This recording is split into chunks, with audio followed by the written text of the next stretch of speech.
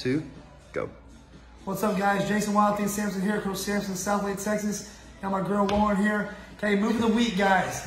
Okay, so pay attention, guys. You're gonna get forced here. Okay, the odds are her passing. Okay, or your partner passing go way up because you're flat on your back. Okay, my job is what? To control her to where I get my offense back.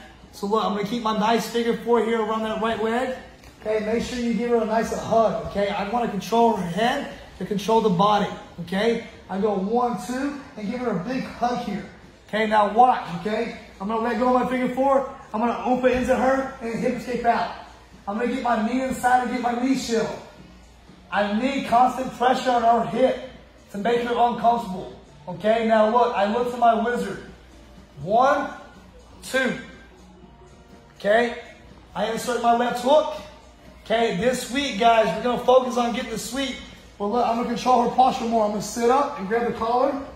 You guys got your X chokes here. But what's gonna happen? I'm gonna do my hook and flip.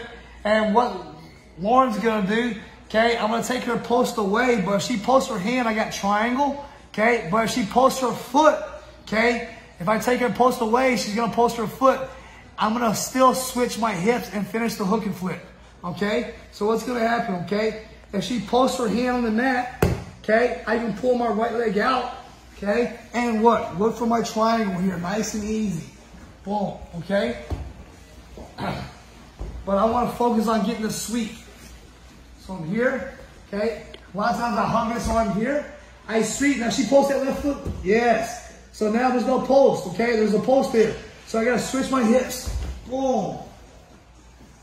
And I force them out.